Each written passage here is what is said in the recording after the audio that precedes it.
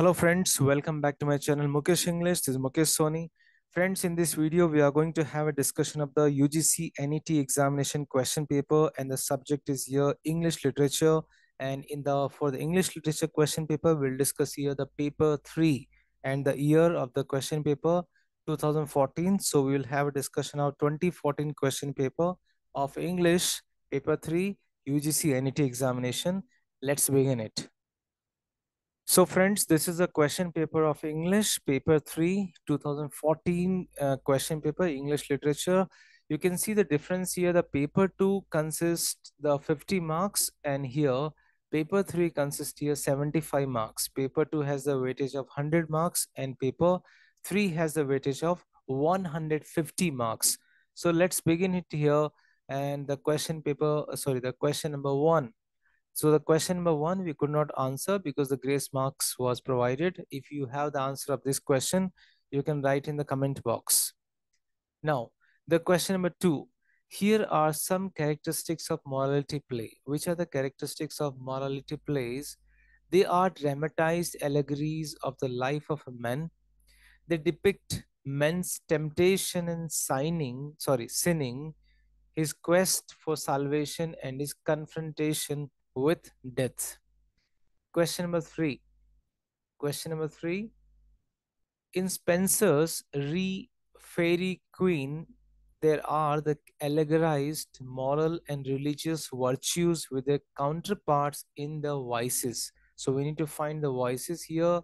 Una's vice is here. Una's vice is truth, and Guyon temperance. Then Dusa, deceit, and Orgoglio's one is here, pride. Question number 4. Fop at the toilet, flatter at the board, now trips a lady, and now struts at a lot. The above lines have appeared from Alexander Pope's famous poem, Epistle to Dr. Arbuthnot. These lines are from Alexander Pope's famous poem, Epistle to Dr. Arbuthnot. Arbuthnot. Now, question number 5. Which of the following arrangement is in the chronological sequence? Every Man in His Humor, The Shoemaker's Holiday, Antonius' Revenge, and The Changeling. Now let's find out the author of those works. Every Man in His Humor, it's a play by Ben Jonson. Shoemaker's Holiday, it's a play by Thomas Dekker. Antonius' Revenge, it's a play by John Marston. And Changeling, it's a novel by Victor Lavallee. Now the question number 6. Though Coleridge refers to motive hunting for a motiveless malignity, the human villain Iago is far from motiveless. His motives are: he has been disappointed of military promotion. He suspects Othello of cuckolding him. Then first and second are correct. Let's move to next question is here. In the prologue to Dr. Faustus, the chorus proposes that the theme should be cursed, necromancy, or self-conceit. The center of his plays is a proud character of Marlowe's model, with a bold license in speech and action, full of elaborate metaphors, phrase tumbling after phrase. As he asserts himself in the French court, Dryden unjustly described his style as a dwarfish thought, dressed up in a gigantic words. Who is this Jacobean playwright? George Chapman. George Chapman is the Jacobean playwright mentioned here. Question number 9. In Paradise Lost, BK 9, Milton writes that Adam was overcome with female charge, female charm, and so he ate the forbidden fruit against the better knowledge.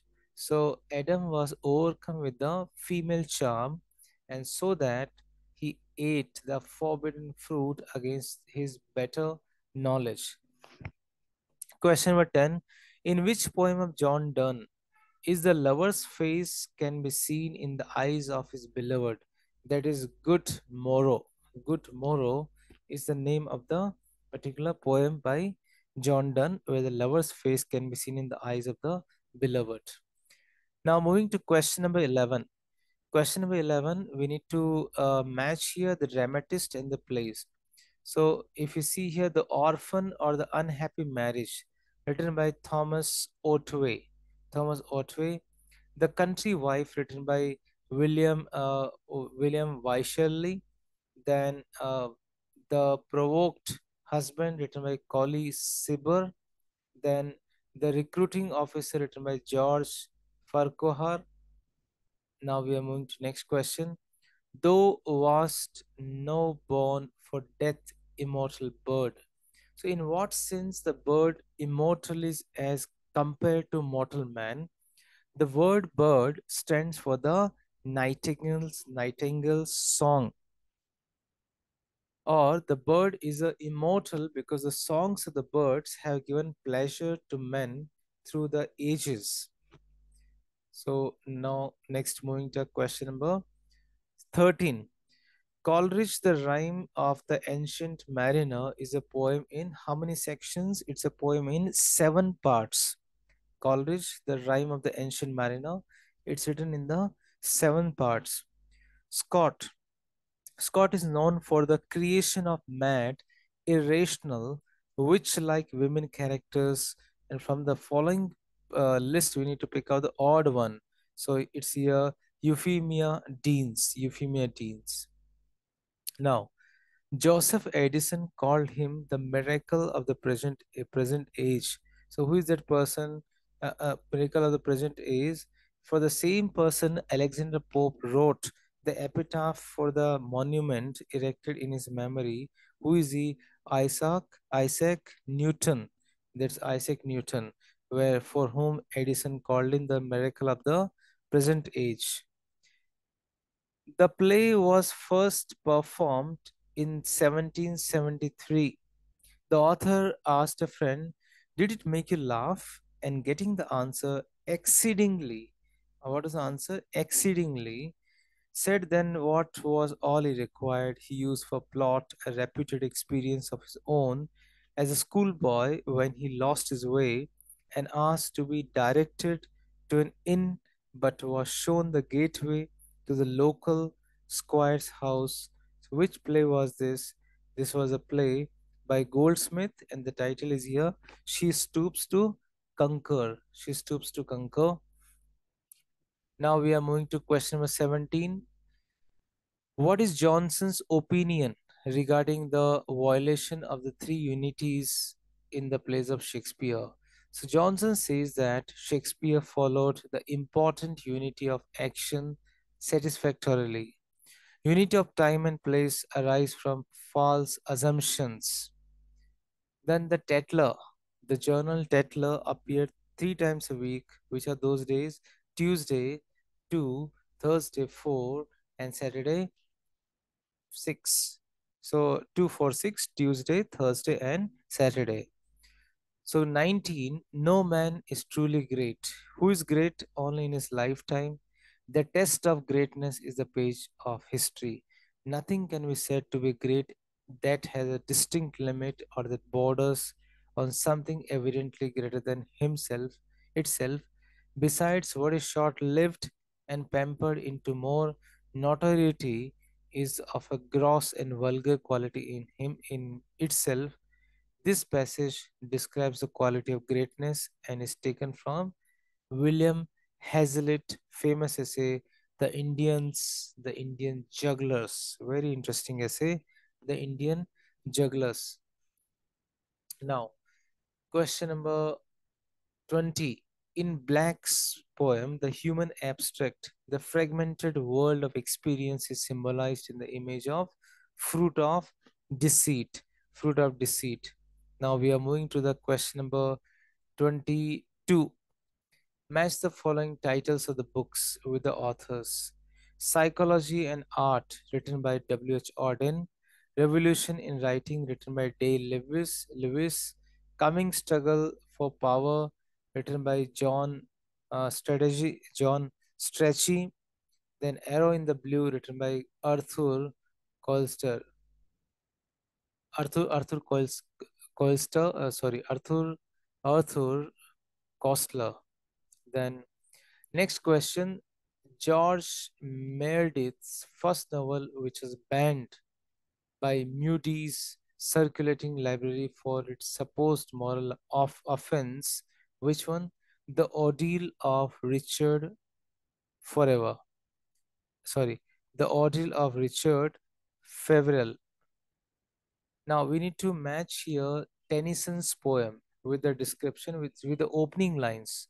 So we have here the first option, we can say Tithonus. Tithonus starts with this line: the woods decay, the woods decay, the woods decay and fall. The vapors weave the burden to the ground, from Tithonus. The Lotus Eaters begins with line, courage, he said, and pointed towards the land. The mounding wave will roll us shoreward shoreward soon.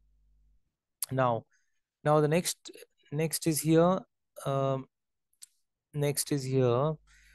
On either side of the river lie long fields of barley or of rye. It's written by whom? It comes in the poem. So it comes in the poem title, "The Lady of Shalott," and the last one from Tennyson's Ulysses. And this poem begins with, "It little prophesied that an idle king, by the still hearth among these barren crags, matched with an aged wife, I meet and dole unequal laws into a savage race." So, like this, you may be asked some important poems which begins with some famous lines. So now we are moving to the question number 25. Why are Elizabeth Barrett Browning's sonnets called sonnets from the Portuguese? Why they are called from sonnets from the Portuguese?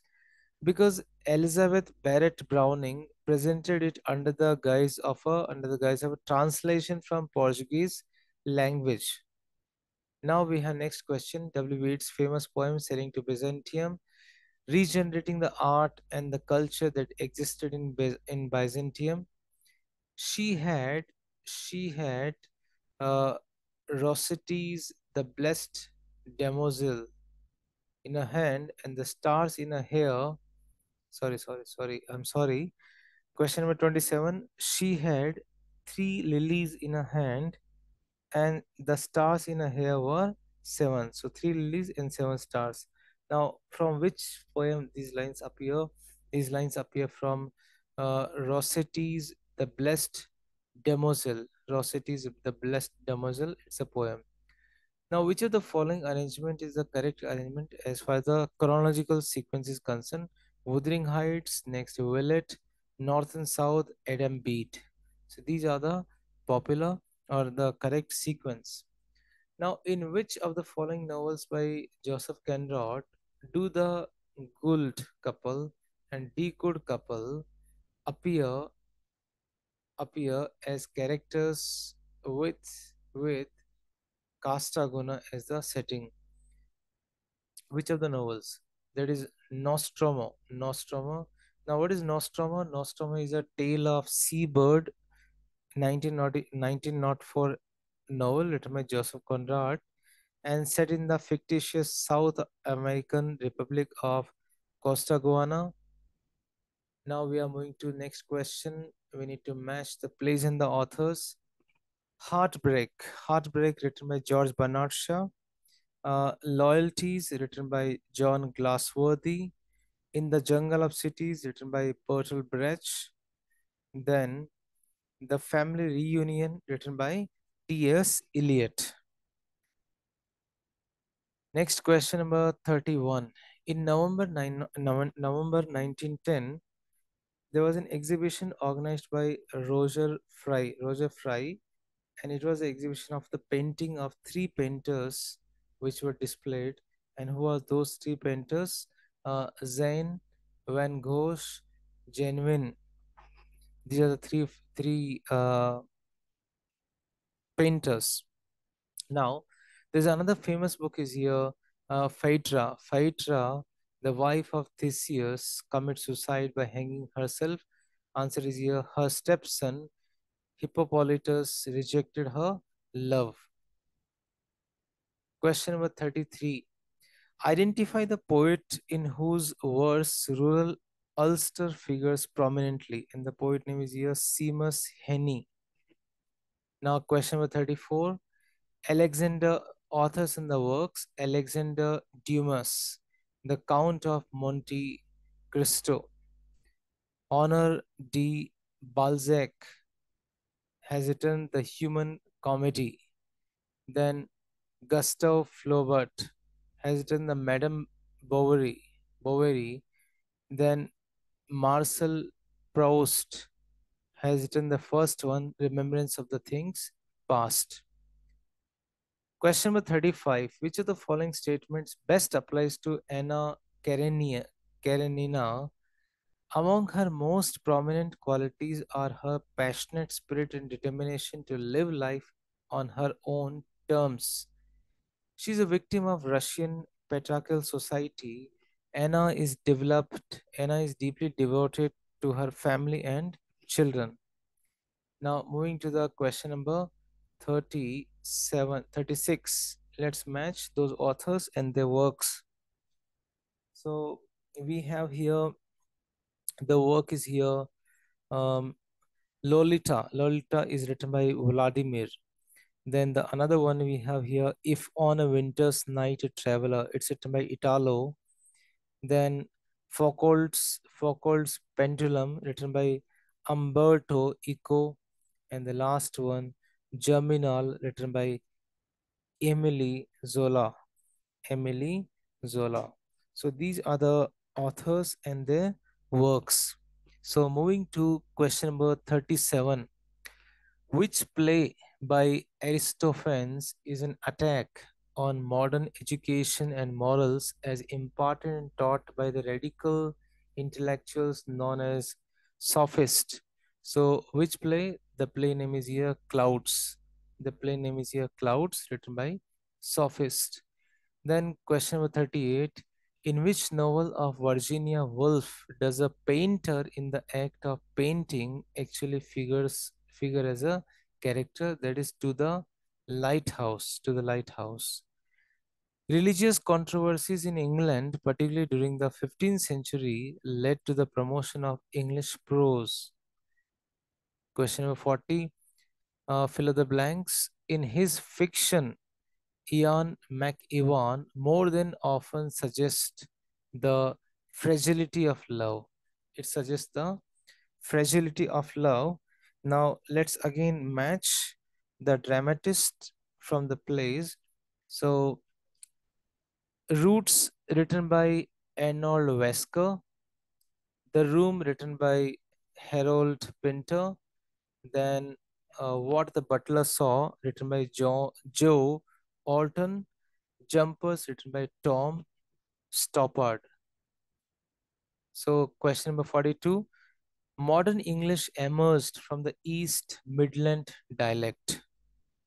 Most culinary term in English are French cooking. They are derived from French cooking. Question number 44. Blended learning is a mode of instructional or learning in which a variety of instructional modes are integrated. Question number 45. Risk taking is one of the traits of a good language learner. 46. A teaching method advocated by Dr. Georgia Loznev, which is based on the principle of joy and easiness, is called as the suggestopedia. Suggestopedia. Albert Camus, in his essay, The Myth of Sisyphus, conveys the absurdity of human existence, the futility of all human endeavor, the concept of existentialism.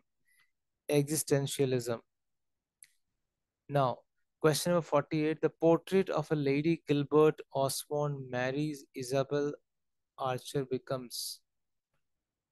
So this answer is not given. We are moving to the next question. If you know the answer, kindly write in the comment box. It's a mutual learning. Pick out the two relevant and correct descriptions of Anant Murthy's Samskara. So this novel is a satire on the representatives of a decadent Brahmin society. Samskara is a regional novel. Question number now 50. Willie in Arthur Miller's play Death of a Salesman compares it's actually Bliff and Happy to the mythical characters. So who are those mythical characters? Adonis and Hercules. Adonis and Hercules. So now we have about 13 to 15 questions which are taken from the unread poem or the unread unseen passage. So from question number 51 to 55, you have the questions from a poem by John Donne, A Valediction Forbidding Mourning. The poet says, my swirling wands, your frozen lips, the grammar turned and attacked me, themes written under duress, emptiness of the notations. They gave me a drug that slowed the healing of wounds. I want you to see this before I leave. They experience repetition as death, the failure of criticism to locate the pain, the poster in the bus that said, my bleeding is under control. A red plant is symmetry of plastic wreaths. A last attempt, the language is a dialect called metaphor. These images go unglossed. Here, glacier, flashlight. When I think of landscape, I'm thinking of a time. When I talk taking a trip, I mean forever. I could say those mountains have a meaning, but further than I could not say. To do something very common in my own way. In my own way. So these are the lines here. Now based on the lines we have about six questions, five questions. Question number one, how does the poet suggest that the lover has not left? The answer is here, the words before I leave suggest that the speaker has not left yet. Why does the speaker lover in the rich case, I'm sorry, why does the speaker or lover in a rich poem plan to leave? So because her love has not been returned, because of the pain she has suffered in the relationship, because of the lover has criticized her so much. Question number 13. What does rich imply when she says the grammar turned and attacked me? That means language that has been used to hurt her, the pain she has herself herself inflicted through language. Now question number 54 from the poem. How would you compare Rich poem and Donne's poem with the same title? Rich is recreating Donne's poem. Now, what is the theme of the poem? Still, I'm looking for this question answer. So, answer is here. A classical love poem. It's a classical love poem. It's a classical love poem like Donne's, where the speaker dominates the addressee. Now, the question number 56. How does Girish Karnad base his play Hayavadna on Thomas Mann's transposed heads? It's a mock heroic transcription of the original Sanskrit tales. Now, question number 56, 57. The collected poems of A.K. Ramanujan has been divided into four sections. So, A.K. Ramanujan's poems are in four sections. Which are those four sections? The Striders, the Relations, second side, Black Hen. So, the first one is the Striders. Second one is the Relations. Third one is here, second side. And the fourth one is here, the Black Hen. In one of her novels, Margaret Atwood demonstrated the potentially cannibalistic nature of the human relationship. That is, Margaret Atwood has mentioned this one in a famous work, The Edible Woman, in a famous novel, The Edible Woman. Now match the characters with the novel of Amitav Ghosh. So Fakir can be seen in The Hungry Tired. Tridip can be seen in Shadow Lines. Rajkumar can be seen in The Glass Palaces. And Murugan, this character can be seen in the Kolkata Chromosome. Now let's move to the next question is here. Question number 60. Which of the following is not a play by Badal Sarkar? Agra Bazaar. Agra Bazaar is not written by Badal Sarkar. Badal Sarkar has written Bhuma, Ivam, Indrajit, and the other history. Question number 61. Who is the protagonist of Shashi Deshpande's The Long Silence? Who is the protagonist? Jaya. Jaya is the protagonist in Shashi Deshpande's The Long Silence.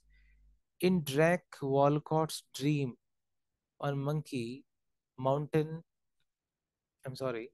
In Drake Walcott's Dream on Monkey Mountain, Macaque's vision of freedom for his people is through a decolonization of the mind. Now, question number 63. Moving to question number 64, again, we need to assertion and reason. You can go through the answer. Now, 65, you need to match with the authors in the works. Buchi Amesheta has written Joy of Motherhood. Emma Etta Aidu, written by has written Our Sister Killjoy, and Nadine Godimer has written Burgess' Daughter, and Gugi Wo Thionge has written Devil on the Cross. Devil on the Cross. Now, question number 66. You need to 66 once again. Authors in the place. Langston Hughes has written Don't You Want to Be Free? Lauren Hansberry has written Clara's Old Clara's Old Man. Then It Bullions has written Don't You Want to Be Free? Amiri Bakra has written Dutchman.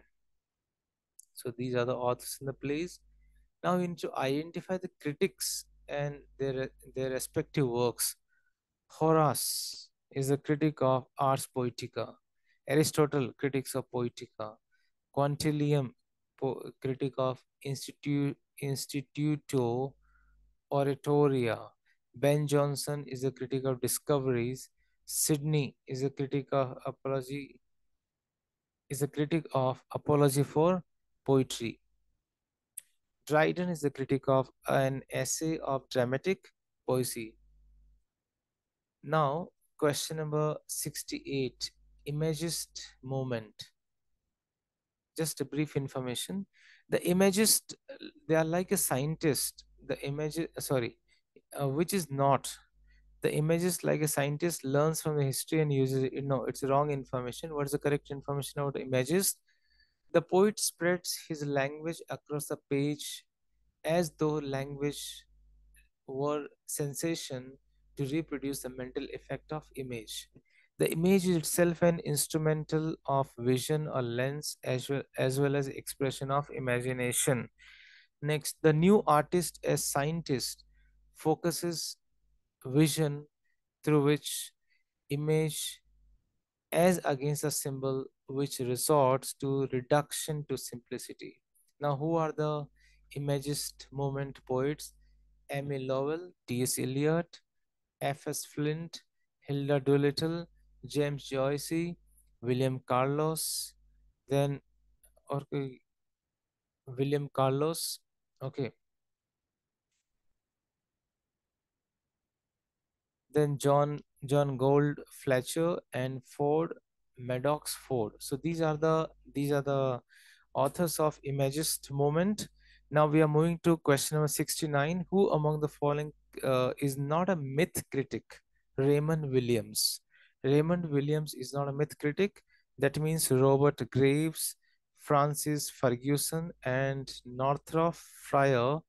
Fry is the myth critic. So, question number 70.